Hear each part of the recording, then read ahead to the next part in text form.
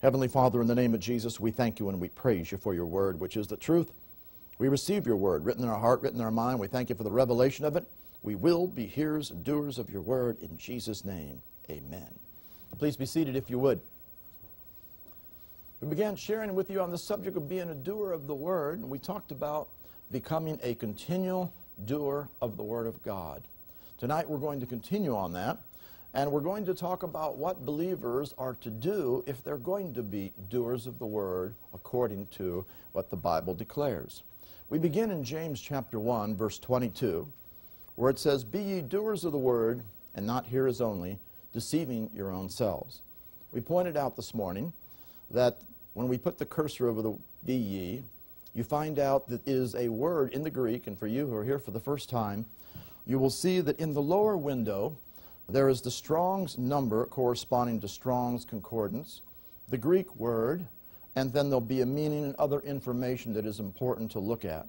Notice that this particular word, ginomai, means to become. It doesn't mean be, it means to become. And this particular word, as we pointed out, happens to be an imperative mood statement. The imperative mood is a command. God has commanded us to become doers of the word. And we see also that this is a present tense verb. The present tense verb means continuous, ongoing action. So what this is saying is that we are commanded to become continually doers of the word and not hearers only. If we are hearers only, it says we're deceiving our own selves. And it's interesting, it doesn't mean we just deceived ourselves for a moment. It actually is a present tense verb. Present tense in the Greek means continuous, ongoing action. So what it's saying is that we're continually deceiving our own selves. That means the devil doesn't even have to work against us. If we won't do the word, we'll be deceived, because it's the word in us that is going to bring forth the promises of God and bring all the things that God wants to bring forth in our life. He goes on and says, "If any man be a hearer of the word and not a doer, he's likened to a man beholding his natural face in a glass." He says, he beholds himself, goes his way, and straightway forgets what manner of man he was. So it's just like the guy, he saw himself, now he goes away and he can't remember who he is any longer. If you don't do the word, you will not retain the word. It will not become part of your lifestyle. You will not walk in the light of it. He goes on and says, "But whoso looks into the perfect law of liberty and continues therein, he being not a forgetful hearer, but a doer of the work, this man shall be blessed in his deed." When it talks about looking, this is a word which means to look carefully into and inspect, looking by studying the Word of God, not casually, but looking into it diligently, into the perfect law of liberty, which is what the Word of God is, and continue therein. You abide, you remain in it. This is what you do continually. You're not going to be a forgetful hearer, but you're a doer of the work. Because as you're a doer of the word, you're a doer of the work. What work? The work of working out your own salvation, working the word in your life, working your faith, and you're going to be blessed in your doing, in all the things that we do. This is why God wants us to be a consistent hearer and doer of the word. So we need to become a continual doer of the word. Now, we talked about many principles today and qualities that are necessary in the morning service. We won't be repeating any of that tonight. But we're going to talk about the things that we must do as believers according to the Word if we're going to become doers of the Word. We do need to eliminate hindrances, first of all. In Galatians chapter 5, what would hinder you from becoming a doer of the Word? Galatians chapter 5, verse 17 says, "For the flesh lusteth against the Spirit, and the Spirit against the flesh. These are contrary the one to the other, so that you cannot do the things that you will." The word would or will, what you will to do. You won't be able to do the things you will to do if you're letting the flesh dominate you. That's why you and I must not let the flesh have control. We must crucify the flesh daily, as the Bible says. We're to put off the deeds of the flesh, mortify the deeds of the body, and we are to walk in the Spirit, as it says back in verse 16, and then you will not fulfill the lust or the strong desires of the flesh. This is essential.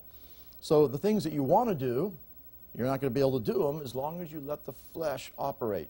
That's why it's mandatory to crucify the flesh. That will be a hindrance from you being able to become a consistent doer of the Word.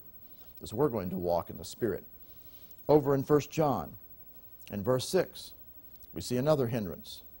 If we say that we have fellowship with Him and walk in darkness, we lie and do not the truth. We cannot be walking in darkness.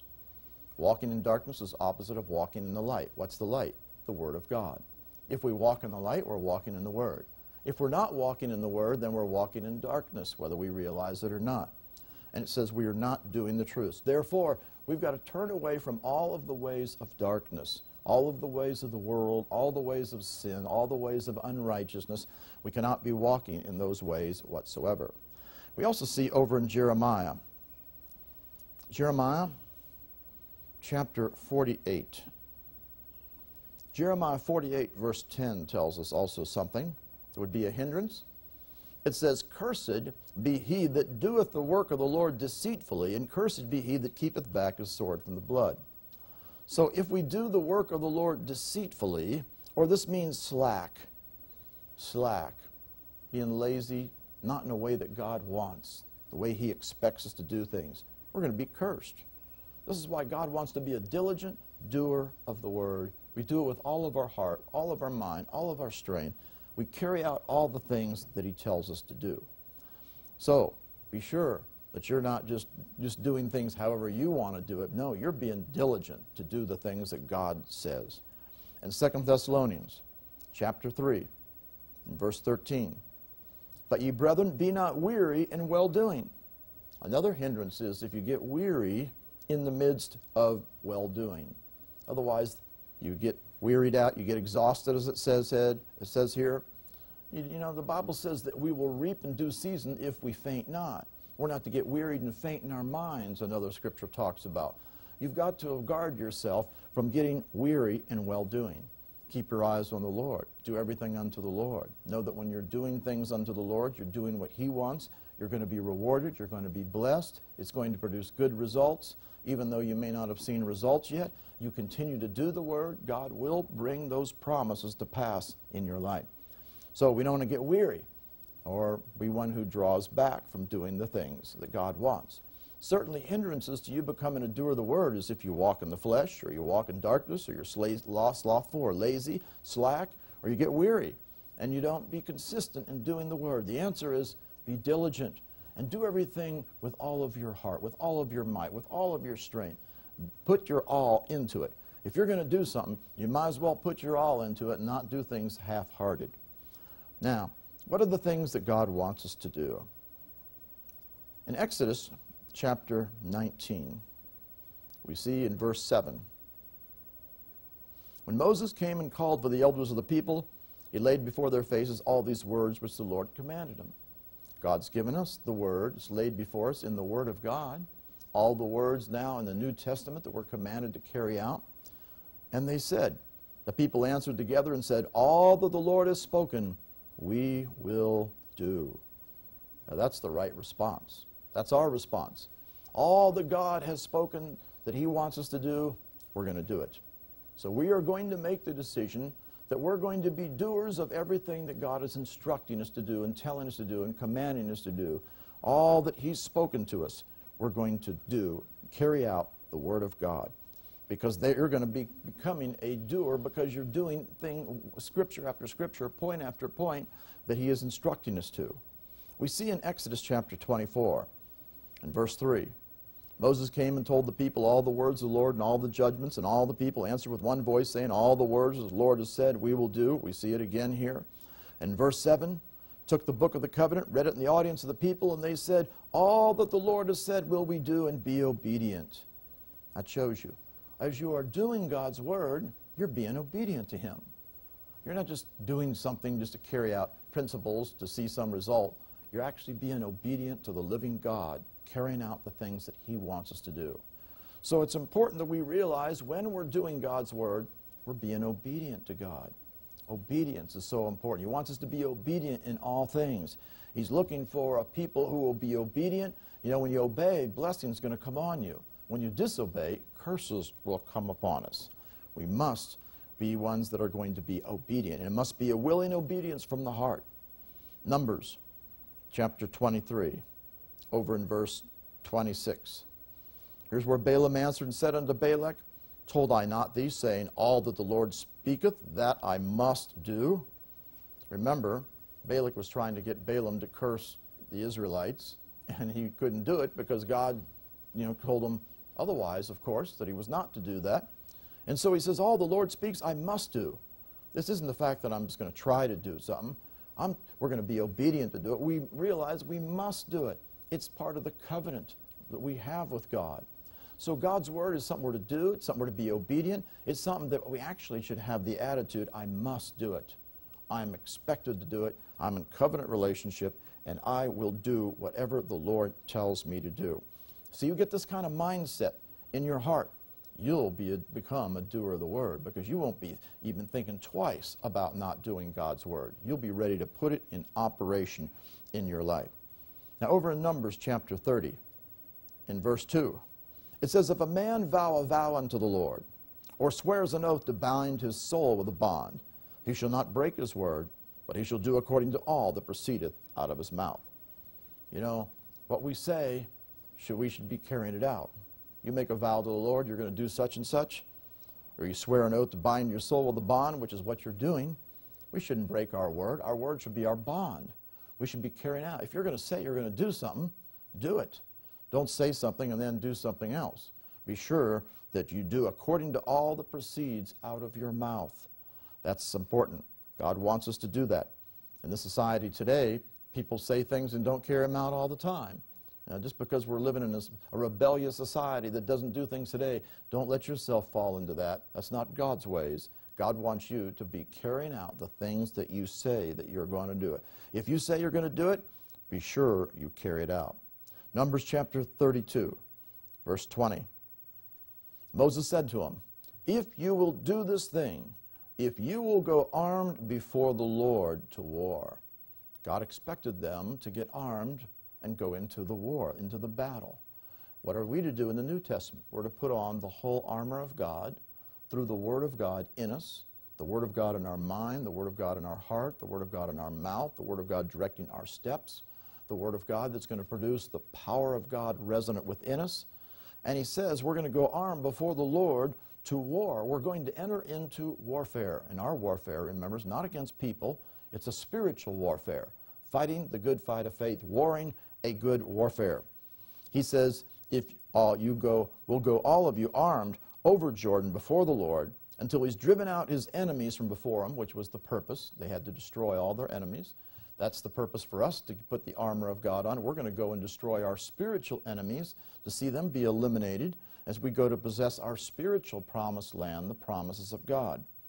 And the land be subdued before the Lord, that afterward you shall return and be guiltless before the Lord and before Israel, and this land shall be your possession before the Lord. Remember, these physical things are important for us because they are physical types and shadows of spiritual realities for us today. The physical land is a type of the spiritual land, which is the promises of God that you and I are to possess. It's been given to us. We are going to engage in spiritual war by putting on the spiritual armor of God, and we're going to go armed against our enemies until they be destroyed and put underfoot. And when it's been subdued, notice he says, you're going to be guiltless before the Lord. That means that if we don't do it, we are guilty before him. He expects us to do this. God has not given us just a nice little option. Well, you can go help do some warfare over here if you feel like it. No, he commanded them to do this. They were expected to engage in the spiritual warfare to destroy the enemies, and then they would be able to possess their promised land. Verse 23, he says, if you will not do so, if you don't go in and conquer these enemies, behold, you've sinned against the Lord. That means spiritual warfare is not just a nice little suggestion or option or just a desire that God would like maybe some people to enter into. No, it's for every believer in Jesus Christ. We're all commanded to fight the good fight of faith and war good warfare and conquer the enemies, cast out the demons, destroy the works of the enemies. He said, you've sinned against the Lord, and be sure your sin will find you out. No, we don't want to give place to the enemy whatsoever. The children of Gad and the children of Reuben spoke unto Moses, that thy servants will do as my Lord commanded. They were ready to respond. Not all the tribes were responding properly, but there were some that did. There's certainly going to be a remnant today of the body of Christ who are going to engage in what God has commanded them to do. And they're going to take their place, having put on the armor of God, and they're going to engage in the spiritual warfare, doing the will of God. That's exactly what you and I are expected to do. Over in Deuteronomy chapter 5 and verse 32.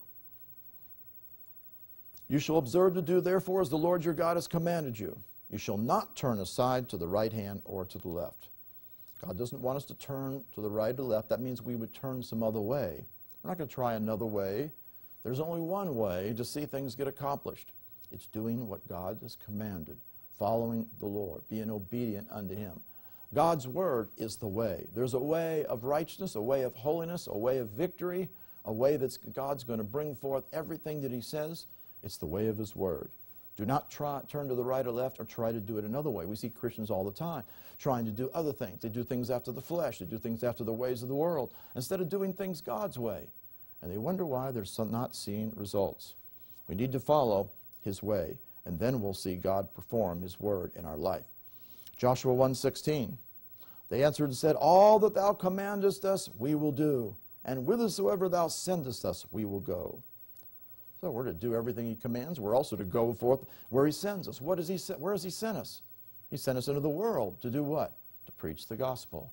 You and I are to preach the gospel.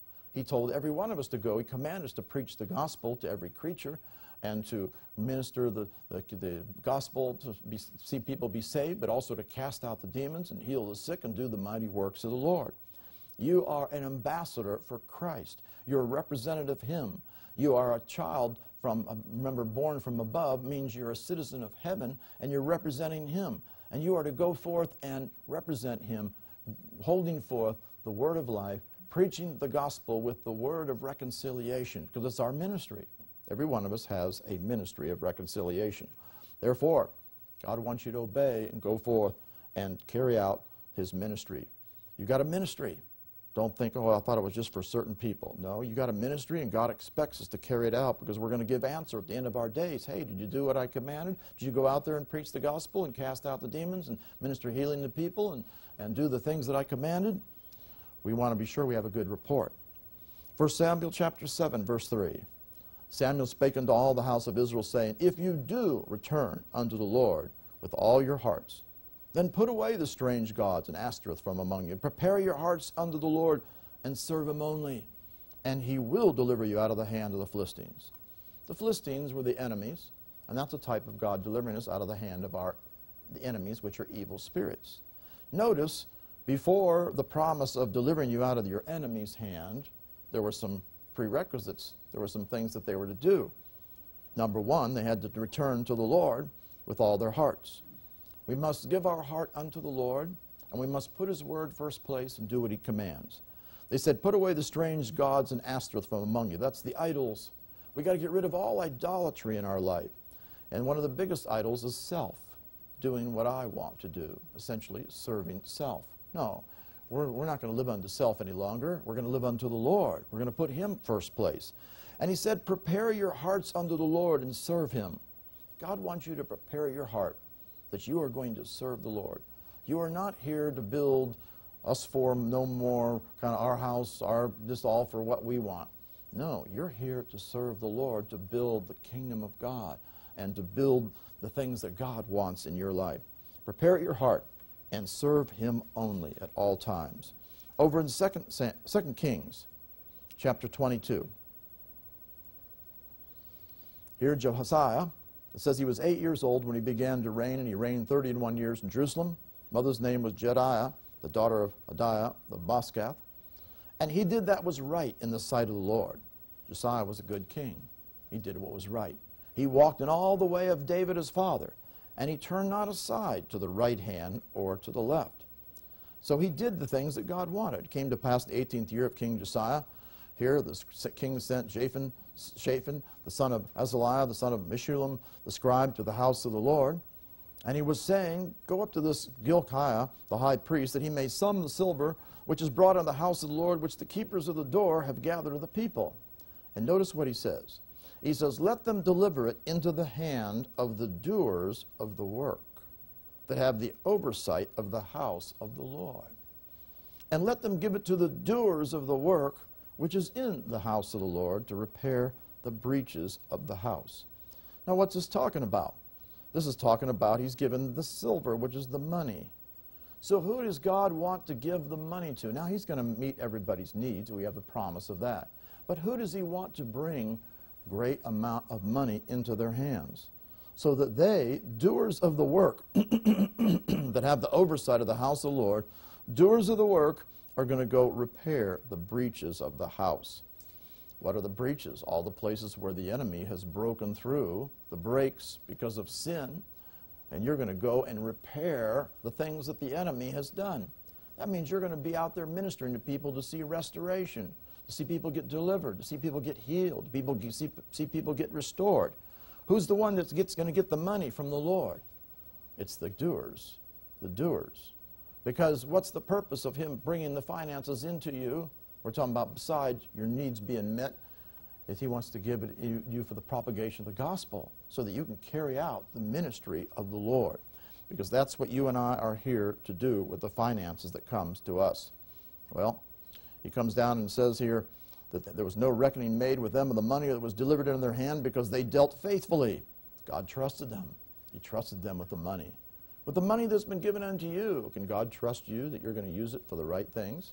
Of course, it's used for the ministry of all the things that are coming for you in your household, all your needs to be met. He wants us to have all things richly to enjoy. The Bible talks about he'll give us all sufficiency, but also he gives us amount to abound to every good work, which is for us to give out for the gospel. And here he said these guys were dealing faithfully. Well, that was a good report. We come down to verse 13, though. He says, go and require of the Lord for me and for the people and for all Judah concerning the words of the book that's found. For great is the wrath of the Lord that's kindled against us, because our fathers have not hearkened unto the words of this book to do according to unto all that was written concerning us. That's something. The fact is they didn't do what they were supposed to do, and they had wrath, great wrath of the Lord. Otherwise judgment came because they didn't do according to all that was written concerning us. That means God's expecting us to do what he says. He's going to bring finances into your hands for those who are doers of the work, that are going to be out there working and doing the repairing of all what the enemy's accomplished to bring destruction. If you're faithful, then you are going to, of course, be rewarded for that. And he knows the ones that are going to be faithful. If we don't hearken, great wrath will come against them. You see, we got to realize he's got a plan for every one of us. He's got an agenda for you and me. We've got to find out what he wants to do and carry it out in our life. In 1 Chronicles 17, verse 2, Nathan said unto David, do all that's in thine heart, for God is with thee. God wants you to do all that's in your heart that he has placed in you. And through his word, he gives you desires. Through the Holy Spirit, quickens you, puts desires in your heart for the things that he wants you to carry out in the service of the Lord. Whatever God's put in your heart, notice he said God's with you. That means God's going to perform it. He's going to bring it to pass. So whatever God has placed in your heart to do, you do it. And know that God is with you, and he will bring it to pass. In Psalms 1, verse 2, it says his delight is in the law of the Lord. In his law does he meditate day and night. What are we to do? We're to be meditating in his word. Our delight, our pleasure should be in the word of God, that we want to hear and do the things he says. What's going to happen? If you have this, you'll be like a tree planted by the rivers of water that bringeth forth his fruit in his season.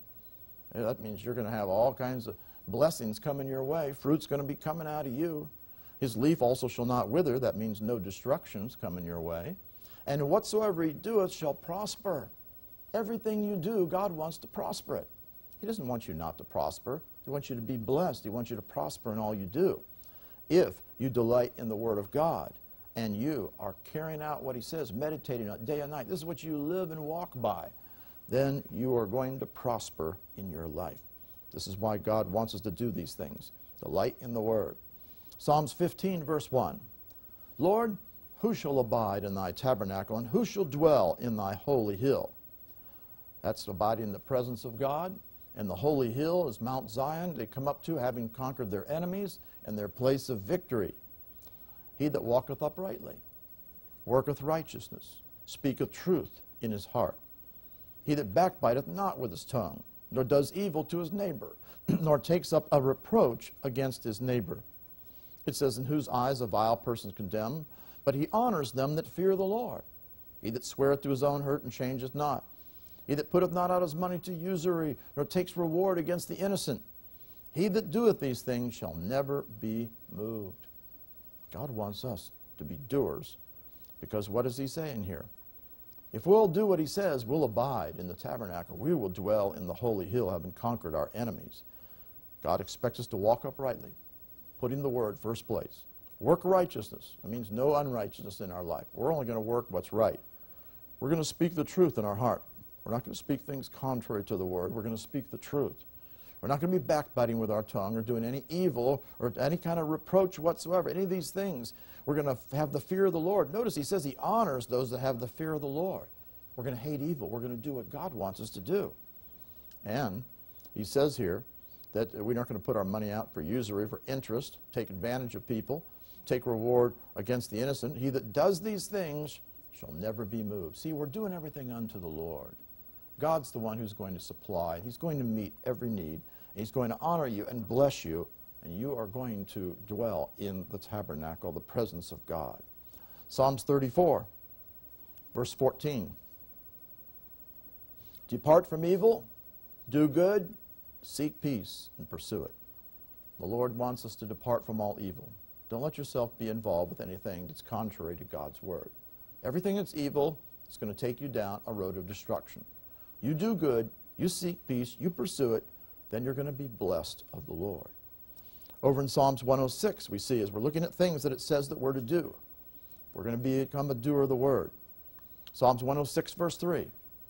Blessed are those that keep judgment, and he that doeth righteousness at all times. What does God want us to do? He wants us to do righteousness at all times. That means that's the way we live. We're always going to do what's right. We're not going to compromise. We're not going to do, instead it's all black and white. It's either right or it's wrong. We're not going to go the gray way, and it's no big deal over here and kind of compromise on some things. No. We're going to walk the straight and the narrow, doing righteousness at all times. It is absolutely essential if you're going to see God's blessings come your way.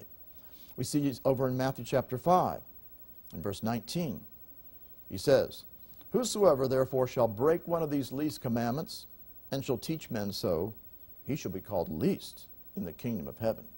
But whosoever shall do and teach them, the same shall be called great in the kingdom of heaven. Hey, we want to be called great in the kingdom of heaven. What's going to be the conditions? Well, we need to be doing what he says. Now it says whosoever shall do. Shall is not the best way to translate this, because this happens to be a subjunctive mood verb. The subjunctive mood in the Greek expresses things that are contrary to fact, that are conditional upon conditions being met. In other words, the way you would translate this, whoever might do and might teach them, again, the subjunctive mood, that's the conditions. If you do and you teach the word, you're going to be called great in the kingdom of heaven. So people aren't going to be called great just because they're a born-again Christian and they love Jesus and they've tried to walk with him and so forth. No, it all comes down to being a doer of his word. And then getting into the point of teaching others. God wants you to teach other people. We're to teach others and make disciples of all nations, as the Bible says, to help them come to the place of walking in the ways of the Lord. In Matthew chapter 5, in verse 44, the Bible says this, I say unto you, love your enemies, bless them that curse you, do good to them that hate you, pray for them which despitefully use you and persecute you. What are the things God wants us to do? He wants us to do these things he's commanded. You're to love your enemies. That means you give people what they have need of, not what they deserve. Otherwise, you become a judge. If you judge, you're going to be judged. Love your enemies. Bless them that curse you. You don't repay evil for evil. Do good to them that hate you. Always give them what they have need of, not what they deserve.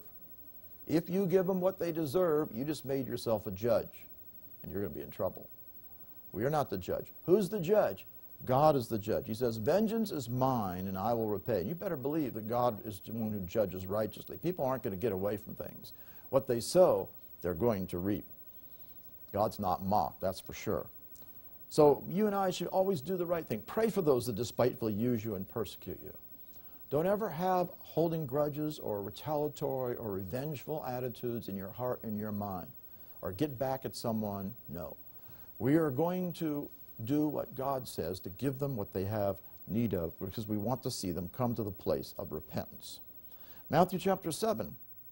In Matthew chapter 7, verse 20 says, wherefore by their fruits you'll know them. How are we going to know people? We know them by their fruits. Look at the fruits in their life. You know whether they're walking with the Lord or not. He goes on in verse 21. He says, not everyone that saith unto me, Lord, Lord, shall enter into the kingdom of heaven. Otherwise, just calling him Lord doesn't mean you're going to enter into the kingdom. But he that doeth the will of my Father, which is in heaven. Remember, we saw in Luke 6, we'll look at it in just a minute, but where he said, you call me Lord, you don't do the things that I say. The same kind of principle here. You say, you call him Lord, but you don't do the will of the Father, we're not going to enter in. When it talks about doing, by the way, this isn't the fact that, well, I did it once. No, it's present tense. There are 7 tenses in the Greek, and they're very expressive about, and exact about the action of the verb. The present tense means continuous, ongoing action. So the way you would translate this, as Young's brings it out, but he who is doing the will of my Father, the one who is continually doing the will of the Father, that's the one that's going to enter in. We come down to verse 24, and he says, whosoever hears these sayings of mine and does them. This guy's been hearing the word. Well, that's important, because then you get the knowledge of God. And notice it's a present tense, meaning he's been ongoing hearing the word, which is good. And it says he's doing them. This again is in the present tense, denoting the fact that he's continually doing the word that he hears. What about this guy? I'll liken him to a wise man who built his house upon a rock.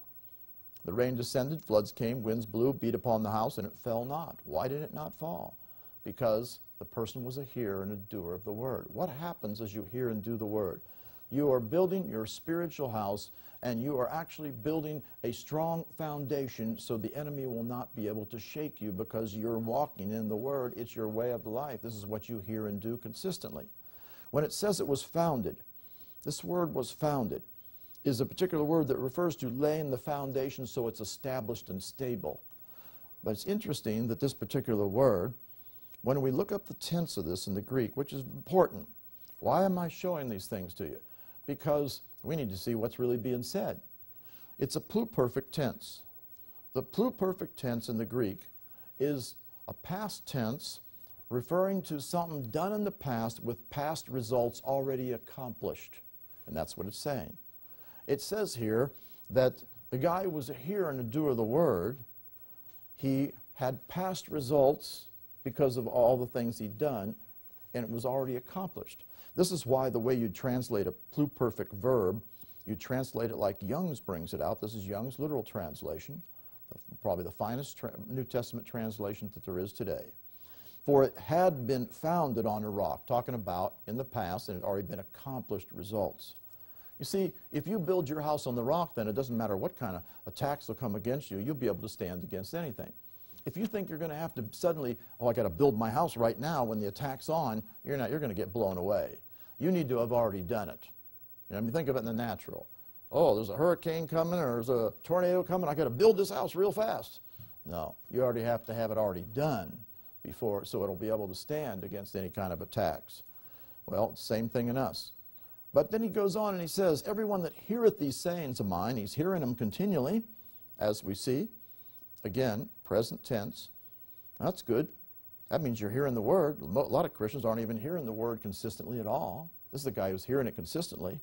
But it says he's doing them not.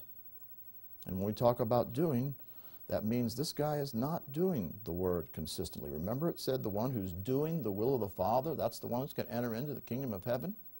He's likened to a foolish man. What happened with him? He's building his house on sand. He's got no foundation. He has not built this thing so it can stand. The rain descended, floods came, winds blew. Same attacks. Talking about what the devil would bring against you. Beat upon the house, and it fell. And great was the fall of it. This was a great fall that was occurring. And this fall wasn't just for a moment.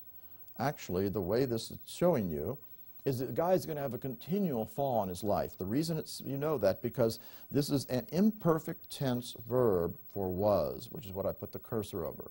The imperfect tense describes past action that is continuing in the past. Past action that was continuing, not just a one-time thing. It's kind of like the present tense that's continuing action, because the imperfect is continuing action, but it's not in the present, it's in the past. So what it's saying was, it fell. And great in the past was its continual fall. Otherwise, they're going to continually fall and go down in just bad way and see destruction. Why? Because they weren't a continual hear and doer of the word. That means you want to stop yourself from falling now or in the future?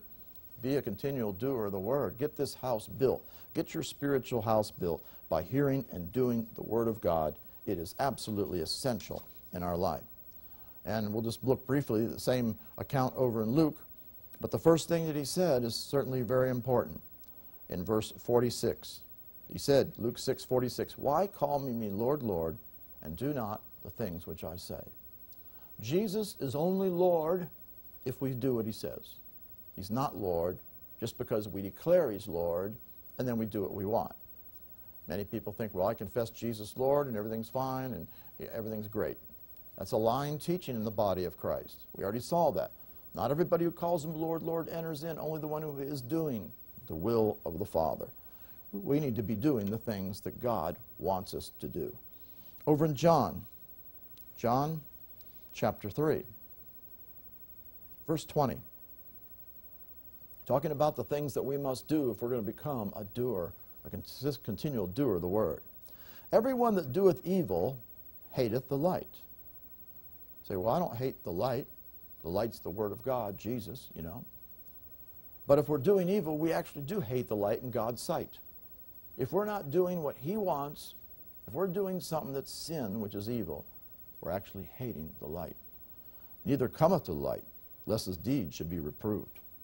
But he that doeth truth cometh to the light."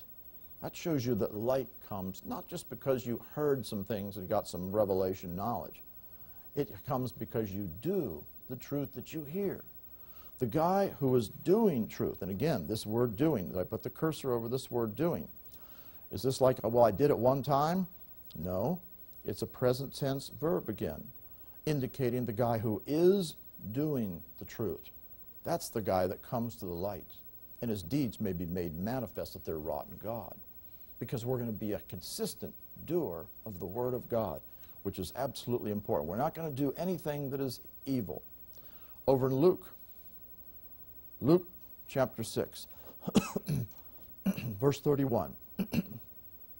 Luke 6:31, it says, "As you would that men do to you, do you also to them likewise." I want people to love me. Love them. It'll draw love back to you. I want people to be a friend to me. Be a friend to them.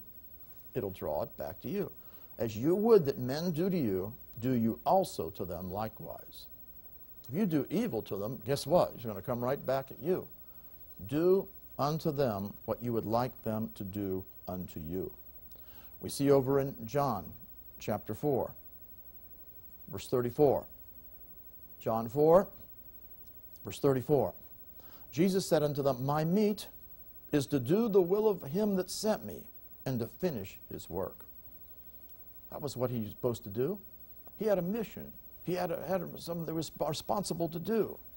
And his meat, or his food, spiritual food, so to speak, was that he was to do the will of the Father. By the way, this shows the fact that Jesus had the ability to choose to do it or not, because it's a subjunctive mood. which means it was conditional upon conditions being met. So this is why a present subjunctive, you translate this may do. My food is that I may do the will of him that sent me. Otherwise, I got to carry it out. I'm responsible to do this. It's all conditional. Jesus had to do it to get this thing accomplished. He was expected to do it. This wasn't automatic. And may finish his work. Again, this is a subjunctive, in order that I might finish his work. God wants us to be the ones that are going to do what he wants. It's all conditional. You got to put the word first place and carry it out. It's not going to be automatic. It all depends on whether you do it and finish his work. Are you doing the work that he wants? Every one of us has a work. There's a work that we must do and a way we must walk in, as we talked about in a scripture in Exodus this morning. Well, how did Jesus do things? He's our model, certainly. He's the one that's our example. John chapter 5, verse 19. Look what Jesus says. Then answered Jesus and said unto them, Verily, verily, I say unto you, the Son can do nothing of himself. Well, I thought Jesus was God and he just could do everything. No. He emptied himself of all his divine privileges. He walked as a man. He was the Son of God in the fact that his spirit came from man. But he was the Son of Man, that he had to walk the walk as a man. He could be tempted in all points. He had like sinful flesh. He walked the walk. And did he do anything of himself? No. He was taught of the Father, and we saw it in Scripture this morning. The Son could do nothing of himself. Jesus could do nothing of himself. If Jesus can do nothing of himself, what about us? We can do nothing of ourselves, that's for sure. But what he sees the Father do. For what things soever he doeth, these also doeth the Son likewise. That's why whatever we see Jesus doing, who is now the Lord, and what we see in the Word of God, we're to be doing the same thing. That's the way Jesus operated. We see in verse 20, For the Father loveth the Son, and showeth him all things that himself doeth. And he'll show him greater works than these, that you may marvel. So the Father showed him all the things that he was doing, because the Father was dwelling in him, was doing the works, remember, accomplishing everything. Well, we come down to verse 30, and Jesus makes another statement. I can of mine own self do nothing. Quite a statement from Jesus, the Son of God, the Son of Man, born from heaven. He said, I can do nothing. You and I have been born from heaven, born from above. You're in the same boat as we all are. We can do nothing of ourselves. As I hear, I judge. My judgment's just, because I seek not mine own will. Notice, Jesus did not seek his own will, but the will of the Father that sent me. Are you sent? Yes, you are, because you've been born from above. You've been sent from heaven. You're an ambassador for Christ. What are we to do? Don't seek your own will. Seek the will of the Father who sent you. Find out the will of the Father. How do I find that out? It's in the Bible, the Word of God. All the things that he tells us to do. That's the way you're going to walk in fellowship with God. And when you do, you're going to see God's blessings come in your life. John 6, verse 38. He says, I came down from heaven not to do mine own will. Jesus totally denied himself. So can you and I walk in our own will, what I want to do? No. If you are, you're not submitted to him. We're not doing his will, but the will of him that sent me. And we see another statement about Jesus. This is quite a statement in John 8, verse 29. Look at his testimony. He that sent me is with me. The Father hath not left me alone, for I do always those things that please him. That's a great testimony. That's a testimony you and I want to have. We say, I always do the things that please the Lord. Can you say that? Well, if you say, I can't say that, well, we're going to confess as sin all the things that are not of the Lord. We're going to turn away from him, and we're now going to put his word first place. We're going to do what the will of the Father is, and we're going to come to the place of always doing the things that please him. Remember, Jesus did not do the works of himself. People have not understood this. John 10:25, Jesus answered and said, I told you, and you believe not. The works that I do in my Father's name. He didn't do it in his name. He did it in his Father's name. How are you and I going to do the works? Now we're going to do the works, and who's the Lord over the church? Jesus. We're going to do it in Jesus' name. You can do nothing of yourself. So, you know, you minister to people, you lay hands on people, you cast out demons, you whatever, you know, you pray for some people and something happens. Don't for a minute think that, well, I did such and such. You did nothing. God did it through you. You and I do nothing of ourselves. People that think, oh, I got some great thing, even any gifts that God's given you, don't think for a second that that's, oh, I'm something special here. We're nothing. We're simply vessels for the Lord. You need to realize that God's the one that's going to do everything through you. You'll never have any pride or get puffed up about yourself when you understand this. The people that get pride are the ones that they start thinking that they're doing something themselves. No, it's God that's doing everything. John 13:15 says, I've given you an example that you should do as I have done. Every example that we see that Jesus did, that's an example for us. Say, I want to know what to do in this situation. Find out what the Word says, whatever He did, or whatever the Word says. Now I know what to do. I'm going to do it. That's the way you carry out everything. It's all right there in the Word. You say, well, I don't know what all that says. That's why you got to get in the Word and study the Word. If you don't know the Word, then you won't know what to do, because you won't know all the examples that He's given to us. That's why we've got to hear the Word. That's why I'm giving you Scripture after Scripture, point after point. You're hearing the Word. You're seeing the Word. You're seeing all these things so that we can do what He says. John chapter 14, verse 10. Believest thou not that I am in the Father, and the Father in me?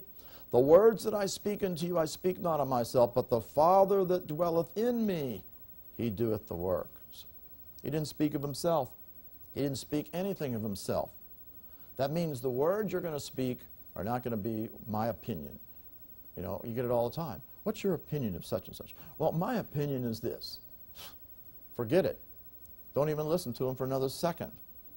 People say, what's your opinion? I say, well, the Word says, because I'm not going to give you my opinion.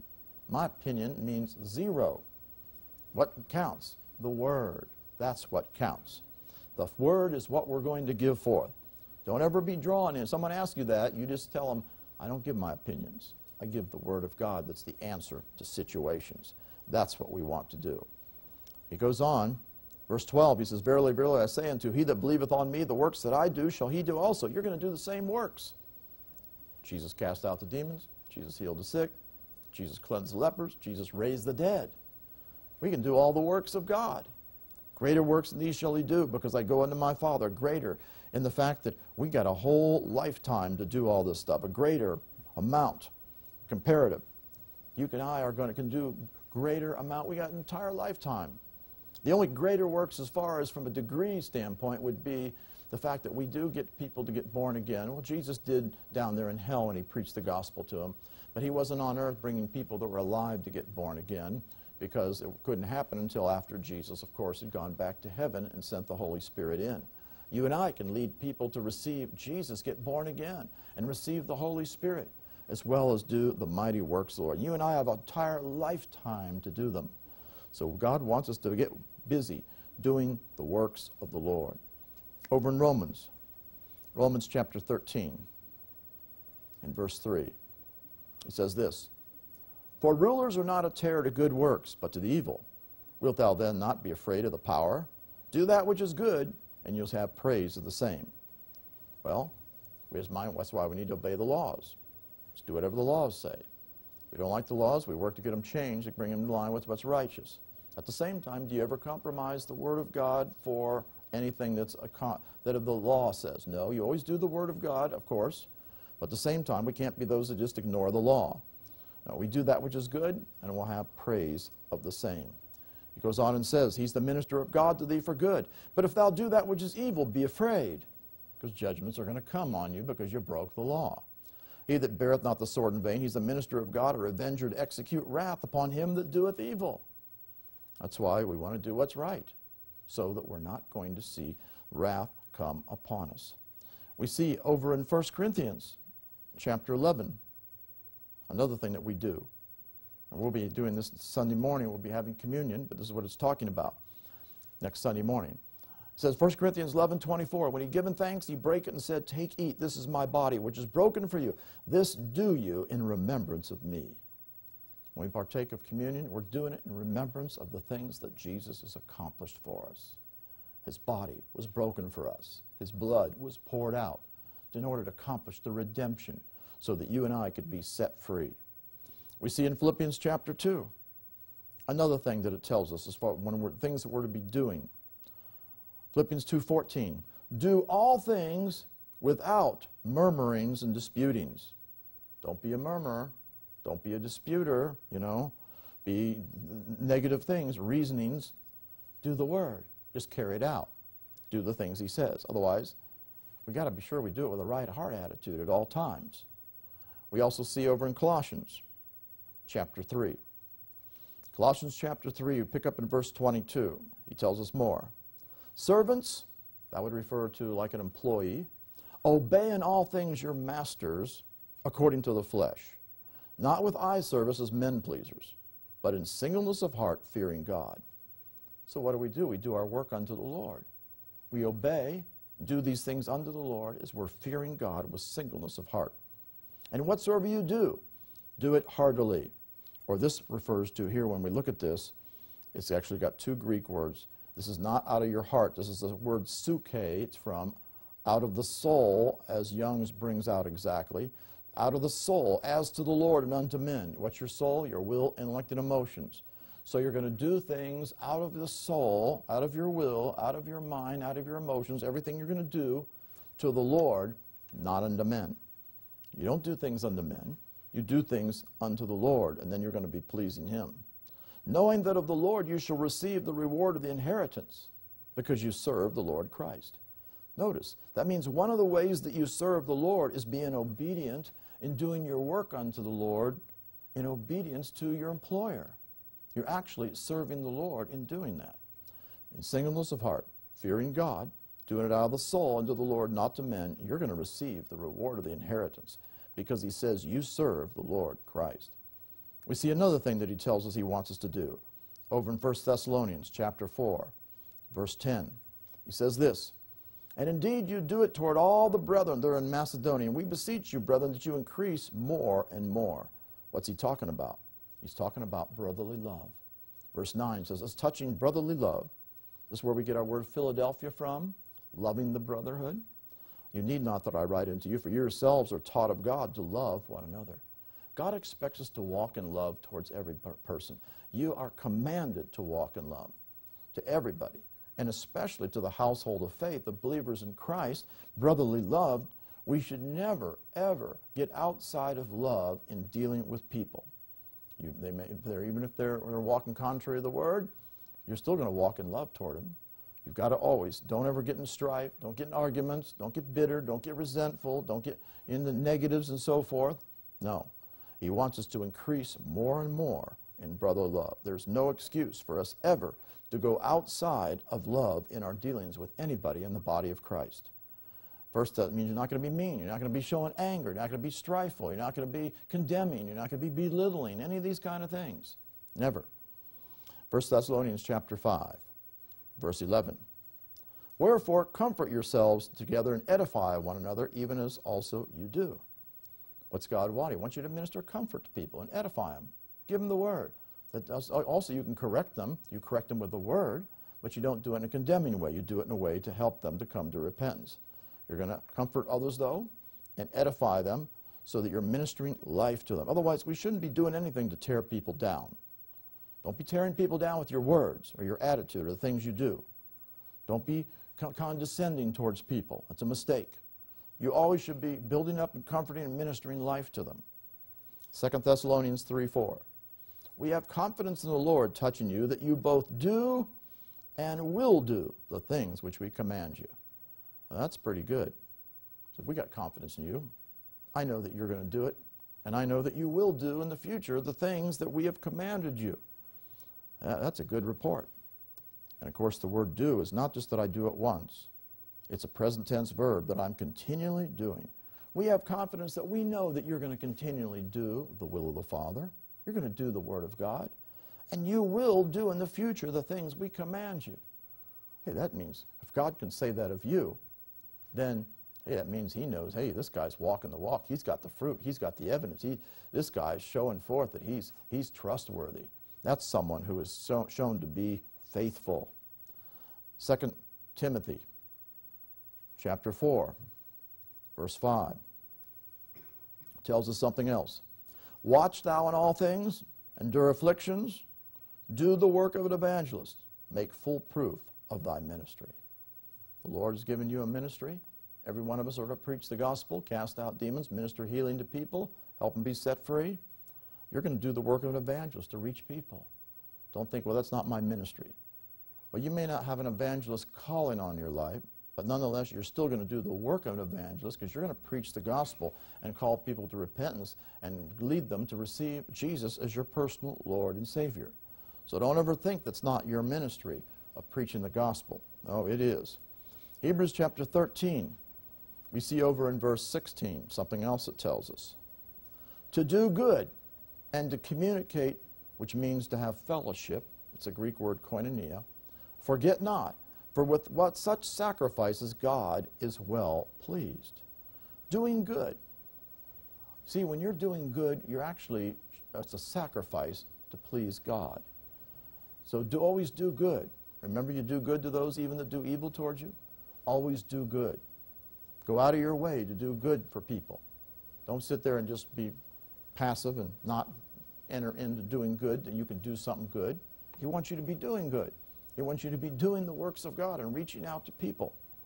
And that's a sacrifice unto the Lord. He's expecting us to do it.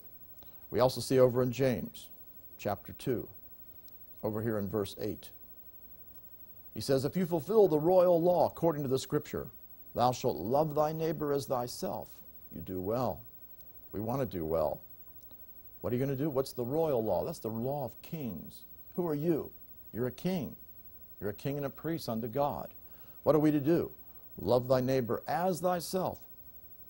You're going to love everybody the same way you'd love yourself. You're going to treat them the same way you'd want to treat yourself. You can't be treating people differently than the way you treat yourself and think that you're loving your neighbor. No. Again, you've got to walk in love towards every person just as you would show love towards yourself. If you do so, then God says you do well. James 4, verse 11 tells us something else. Speak not evil one of another, brethren. We don't want to speak negatives. Now, that's not saying you can't expose things that are wrong. We need to expose things that are wrong. Some people think, well, you should never say anything evil about anybody. Not so, because this is just cutting somebody down for no reason. For instance, didn't Paul talk about Alexander the coppersmith that did me much harm? He talked about all the different ones that did evil things to him. He was bringing it so they would understand that this person was not walking right and bringing forth things that were contrary to the word. Speak not evil of one another, brethren. He that speaks evil of his brother and judges his brother speaks evil of the law and judges the law. In other words, if you're just cutting someone down just to cut them down, to judge them, that's your motivation, not to maybe bring forth truth so somebody doesn't follow after that, or so you're helping to see someone, hey, this is not the way we want to walk. We want to walk in the way of the Word of God here. There's nothing wrong with that. But if you're speaking to cut that person down, to judge them, you're judging your brother, you're speaking evil of the law and judging the law. If thou judge the law, you're not a doer of the law, but a judge. In other words, who's the judge? God's the judge. So don't be speaking evil things against people, just arbitrarily about things. Otherwise, you don't go reporting all their evil things that they did. Well, did you see what so-and-so did? You know, all these things. No. But if there's a purpose for it, to warn somebody and to help them to understand the truth, then that's a different situation. 1 Peter chapter 3, verse 11. Let him eschew, which means to turn aside from evil and do good. Let him seek peace and ensue it. God wants you always to do good. We see this several times that he's expecting us to do this. Now over in 2 Peter, we see something else. In 2 Peter chapter 1, it talks about how we've obtained like precious faith through the righteousness of God. And it talks about how grace and peace will be multiplied to us through the exact, correct, precise, correct knowledge of God and of Jesus our Lord. And then it talks about how the divine power that comes from in the Word of God is given to us all things that pertain to life and godliness through the knowledge, precise, correct knowledge of Him. So the Word brings the power of God to bring everything that we have need of in life. And so how are we going to possess it? By possessing the promises, whereby are given to us exceeding great and precious promises, that by these you might be partakers of the divine nature. That means you're not a partaker of the divine nature if you don't possess the promises. That's why it says you know people by their fruit. Their fruit shows whether they've been possessing the promises in their life or not. And of course, that means they're walking in the Spirit. They've escaped the corruption that's in the world through lust. They're not walking after the flesh. You don't want to see the fleshly works. That's not the promises of God. We're going to possess the promises. Then he goes on and says, besides this, give all diligence, add to your faith virtue, which is moral excellence, moral goodness. To virtue, knowledge. To knowledge, temperance. Temperance is that which is self-control, keeping the flesh under control. To temperance, patience. Patience is a steadfastness, and this is of the soulish realm. Temperance keeps control of the flesh. Patience keeps control of the soul. Luke 21 says, in your patience possess you your souls. That's the will, intellect, and emotions. In your steadfastness, you'll keep the soulish realm in line. And to patience, godliness, which is showing reverence and godliness to God because you're doing His word, being a hearer and a doer. To godliness, brotherly kindness, showing love towards all the brothers and sisters. And the brotherly kindness, charity, which is love, agape love, to all. He goes on and says, if these things be in you, they're to be in us because of the word in us, and abound, that means the fruit's coming and more fruit's coming because we're seeing it happen in our life, they make you that you shall neither be barren nor unfruitful in the knowledge of our Lord Jesus Christ. You will bring forth fruit. But he that lacks these things, he's blind. You could be born again and be blind. Cannot see afar off. He's forgotten he was purged from his old sins. Wherefore the rather, brethren, give diligence to make your calling and election sure.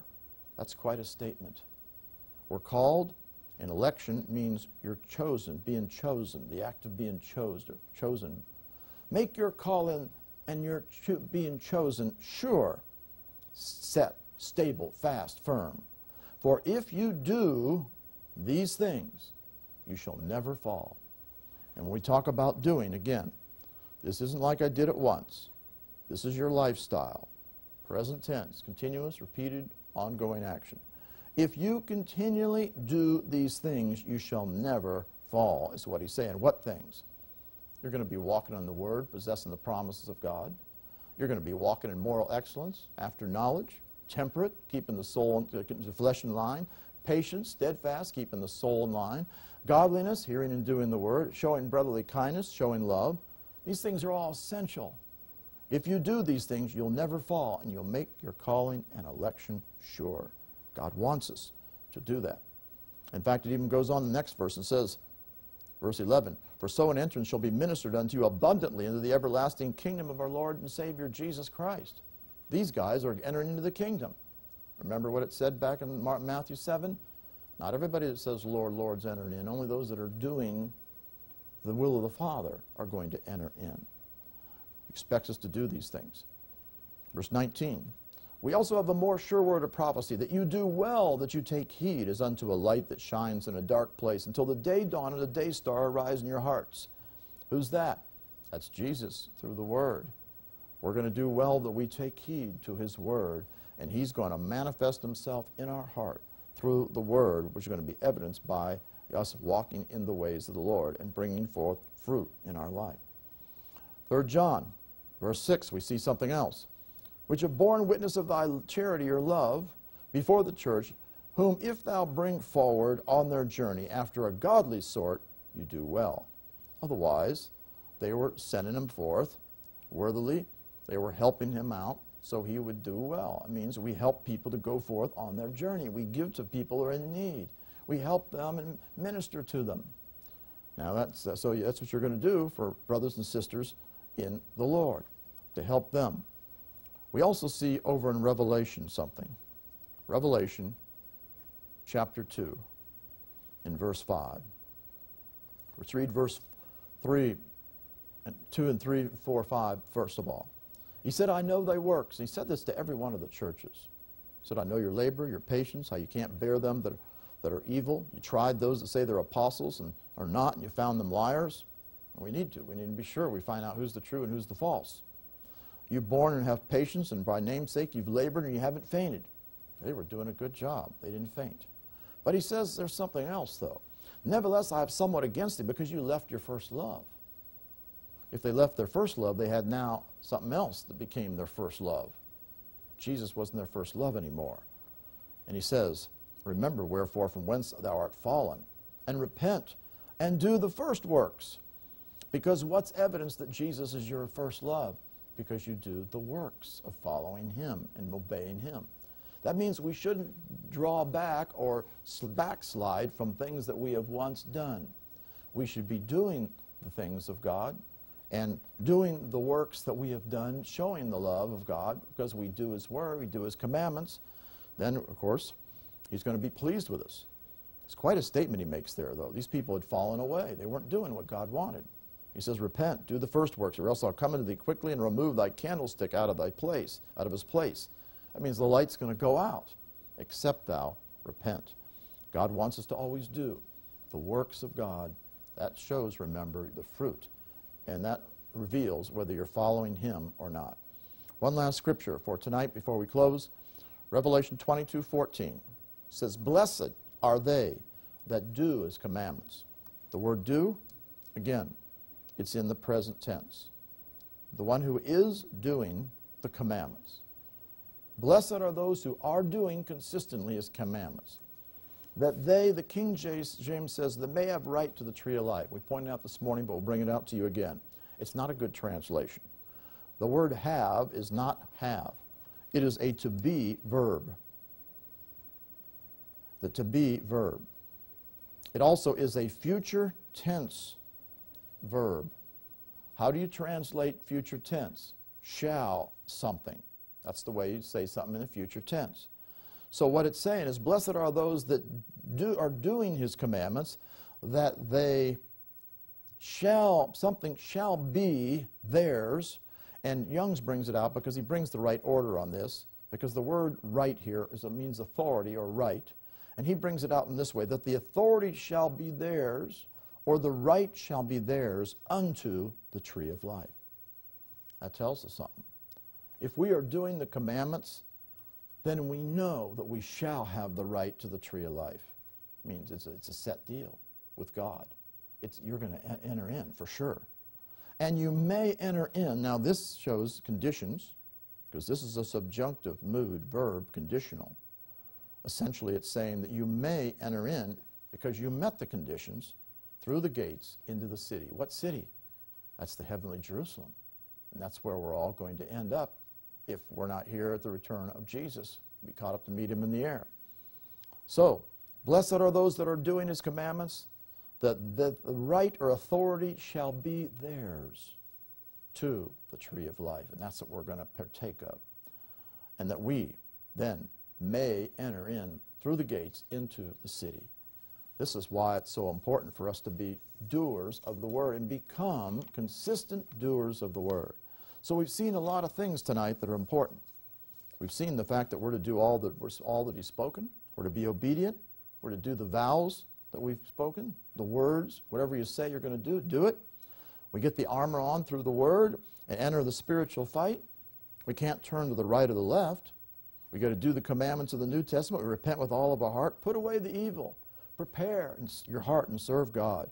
Do what's right. Repair the breaches or the breaks in the house of the Lord, which is in the church as you go to minister to others. Do things with all of your heart. Delight in the word. Walk uprightly. Work righteousness. Speak truth. Don't backbite. Don't do evil. Have the fear of the Lord. Do righteousness. Teach the word to others. Do good to those that hate you. Always will love your enemies. Always pray for those that have persecuted you or used you. Do continually the things that God wants to build your spiritual house. Do truth, so you come to the light. Do to others what you would like them to do to you. Always do the things that please the Lord, like Jesus did. Do nothing of yourself. Do the works of the Father now in Jesus' name. You and I are going to do what's good. We're going to partake of communion in remembrance of what he's accomplished. We do all things without murmuring, disputing. We do everything out of our soul unto the Lord, because we're serving the Lord. We're going to get the reward of Christ. We are also going to show brotherly love to the brethren, comfort and edify them.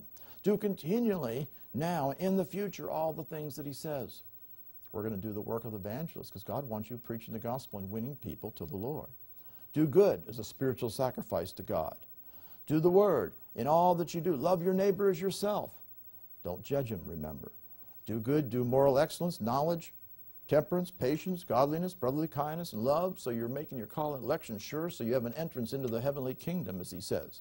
And you and I are going to also take heed to the more sure word of prophecy, and we're going to send forth others worthily as we're ministering to their needs. Do the first works. Don't ever leave your first love. And don't ever turn away from following the ways of the Lord. Do the commandments of the New Testament. And you and I, it'll be our right to the tree of life. And we're going to enter into the heavenly city, the city of Jerusalem in heaven. Praise God. Being a doer of the word is so important. We got one more session to talk about this. It's going to be on Wednesday night. We're going to see scriptures that talk about the results of doing the word of God and becoming a continual doer. It's essential. Just being a hearer of the word isn't going to get you anywhere. It's doing the word. So as you hear it, do it. Hear and do. Hear and do. Hear and do it consistently. God will bring all the things that he wants to pass in your life, and you'll see great blessings coming upon you. Say this: Heavenly Father, in the name of Jesus, I thank you for your word that reveals unto me what I am to do to become a continual doer of the word of God. I will be a doer of this word, and as I walk in the light of it, I will become a consistent doer of the word, and I will see your blessings come upon me in my life, and I will please you, and I will enter into the heavenly kingdom, and I will have the right to the tree of life, because I'm continually keeping and doing your commandments. Thank you, Lord. I will be a doer of the word, not a hearer only. In Jesus' name, amen. Praise God. One more session on this subject. It'll be the results. You're going to see many different scriptures. You're going to see the important results of being a doer of the word, what God will accomplish in your life and how important it is for us. Father, thank you for all you brought forth. We'll be doers of this word, and we thank you there'll be much fruit because we take hold of your word and apply it and carry it out in our life. Thank you. We're going to guard ourselves so the devil doesn't take this out of our heart. We're going to do it, and we're going to be consistent at it, and we know there's going to be great fruit, and great blessing will come as we do your word. In Jesus' name, amen. Praise God.